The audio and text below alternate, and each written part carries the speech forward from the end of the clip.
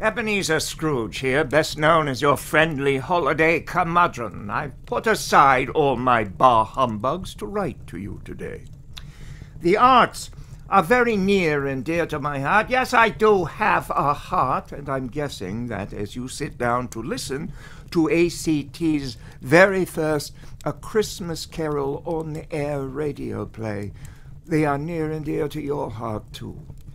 The pandemic has had a significant impact on arts organizations, and A.C.T is no exception. If you are able, please consider digging deep and making a donation to ensure that productions like this timeless holiday classic can return to the stage when we can all safely gather again. The arts will continue to be there for us, but only with your support. Thank you for your kind consideration. Wishing you and yours the very best this holiday season. Ebenezer Scrooge.